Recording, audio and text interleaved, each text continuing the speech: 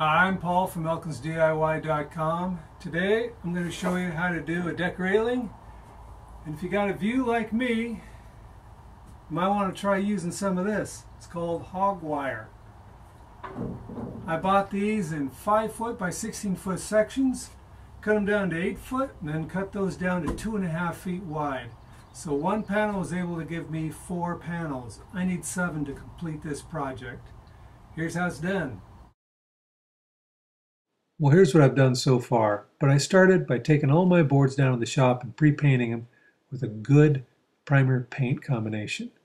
This little leg here, 3 3/4 inches high. When building to code, you want to be able to take a 4-inch ball and not be able to pass it through anything on your deck railing.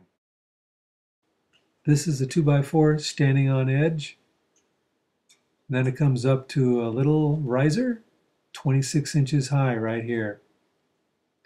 This is a 2x4 split in 2. Again, this one here, split in 2, goes underneath the handrail. Look close here. The hog wire fence in the corner, the way it's welded, is off center, so your grooves have got to be off center. So you start your cut right in the center and move it to one side. That way when you make your cut, you flip your boards over. Look at that. There's your offset. Pretty cool, huh? To get a wide enough groove to accept the hog wire, I had to put 2 blades together on my table saw, and I ran that at a 5/8 inch depth down the boards. On my handrails, I made sure I grabbed the best boards of the bunch, gave them 3 good coats. Let's start with this little guy here, but first, the tool list. For power tools, we're going to use a chop saw. I used a cordless drill and an angle grinder. I used the angle grinder to cut my hog wire. Right now I have a grinding wheel on there. There's a cutoff wheel, tools to attach the cutoff wheel, and I'm going to be using this to mark the hog wire. Of course, you're going to want hearing and eye protection. 1/8 inch, 7/32 and 9/32 drill bit to pre-drill. A long Phillips bit and a short Phillips. I'm going to be using 2.5 inch galvanized nails and screws. This little guy here is 2 inch. Pencil, nail set, hammer, tape measure. Yeah. There we go. Let's get on with it. Start by pre-drilling your little legs with a 7/32 inch drill bit. Sink in your 2.5 inch galvanized screw. I've got a line there on the post so I can center all my panels. Looks like we got 76 1/4 minus. It's always good to set up your chop saw close by. Okay, that fits good. Now I'm going to do a little pre-drilling. Here I'm using my 1/8 inch drill bit.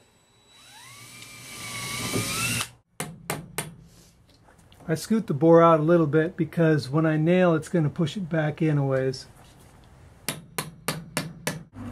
Take your nail set.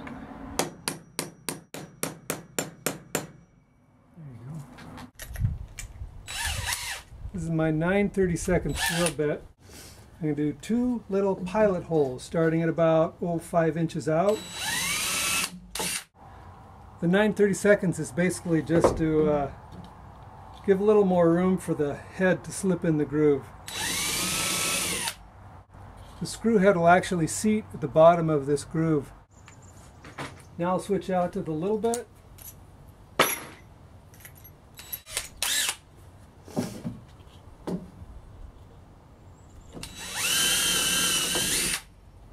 Once you get a system down, it goes pretty fast. Now we stick our 2.5 inch screw in there. The bottom and top plate are going to have this fat edge here pointing outside. And the side ones, the fat edge here is going to be going on the inside.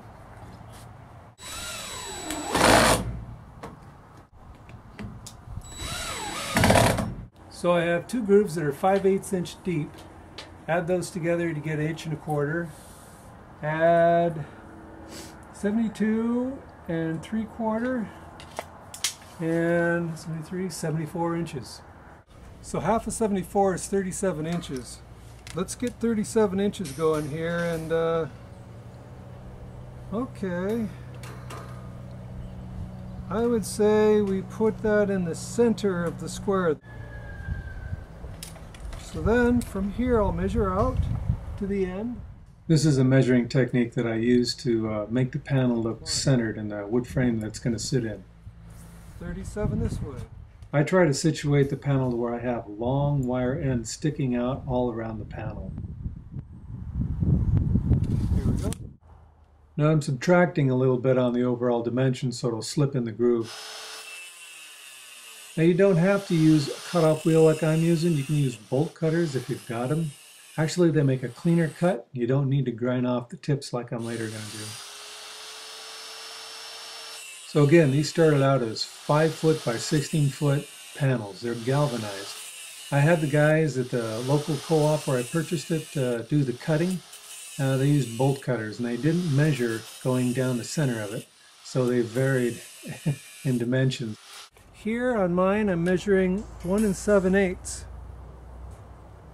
This is where the guy at the place just clipped it. It's all kind of random, so I'm cleaning it up. He got it real close. He just eyeballed it. Some of these you'll have to cut off, some are too short, but we got plenty here that are right on to help support it.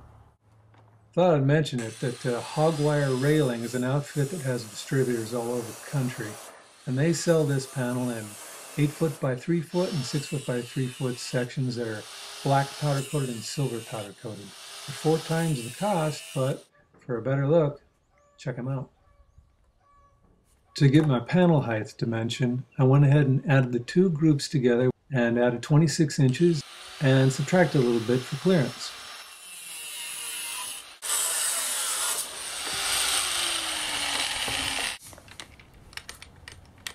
Now I'm switching off to my grinder wheel. Take some edges off. And that's done just to take off any little burrs so when you slip it in the groove it doesn't hang up. Let's see how we did. This takes a little practice. You want to raise the lower tongs a little above the groove, about a 1/2 inch. Get them started on one side. Slide them in. Then you want to arc the panel to get it on this other side. A little tricky. Try not to mar up the sides. There we go. And then tap it down lightly. Want to be gentle on these. You don't want to break the weldment by hitting too hard on these. So this board goes underneath the rail and will do the final sandwiching of the panel. We're going to drill some screws up through here into the railing. So I'm taking my 9/32 drill bit again. Just tapping the bottom of the groove there. Used as a guide for the 2-inch screws.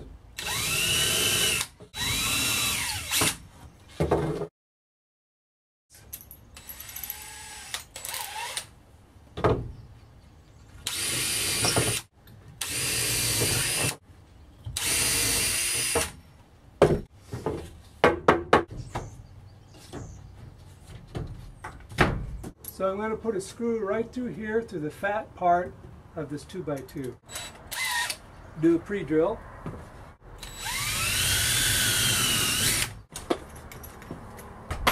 Put my short tip back on. Using the 2.5 inch galvanized.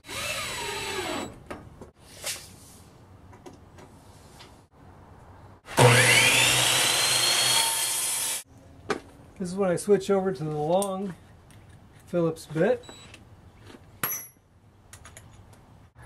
Again, I'm using my 2-inch galvanized wood screws. I've already got it lined up.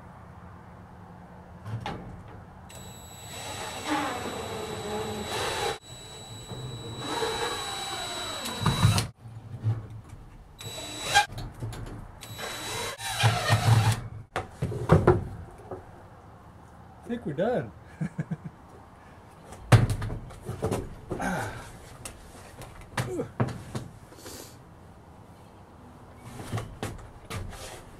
There you go. To prevent rain from getting in the bottom group and rotting the board out, I added these little spacers. I'm just gluing them in. Goes pretty quick once you get going.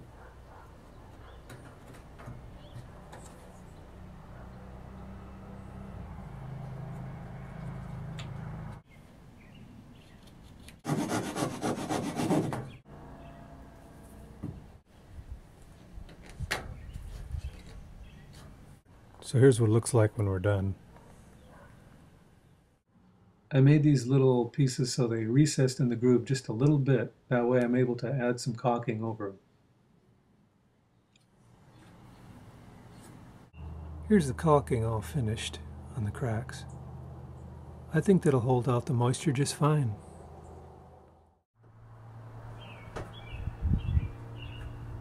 And if you want, you could finish by filling little cracks up with silicone like I'm doing. Wasn't too difficult, went pretty fast. Anyway, get out there and make yourself a hog wire fence, railing, whatever you want to call it. Thanks for watching, everybody. Bye-bye.